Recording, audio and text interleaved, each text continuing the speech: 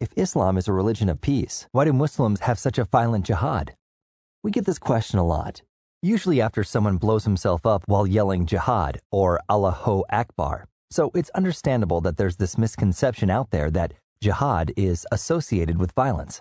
What if I told you you're committing jihad just talking to me? Or maybe you committed jihad on the way to work today or in class last week.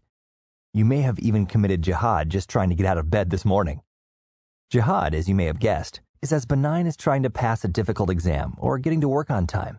Jihad is simply the Arabic word for struggle. But jihad is violence, you might protest. In actuality, true Islam rejects a jihad that resorts to violence. In true Islam, war and fighting is only permissible when someone is physically attacking a people's freedom of conscience. Per the Quran, Islam's holy book, killing an innocent person is like killing all of mankind. And on top of that, it teaches that persecution is worse than murder. Islam's most important jihad is the ongoing struggle to reform oneself and spread peace amongst each other, regardless of race, faith, or color. This struggle is a jihad of the pen. We need more people to battle these false teachings, peacefully through rational dialogue, education, and writing the narrative on true Islam. After all, the victory of Islam won't happen through annihilation and hate, but through winning the hearts.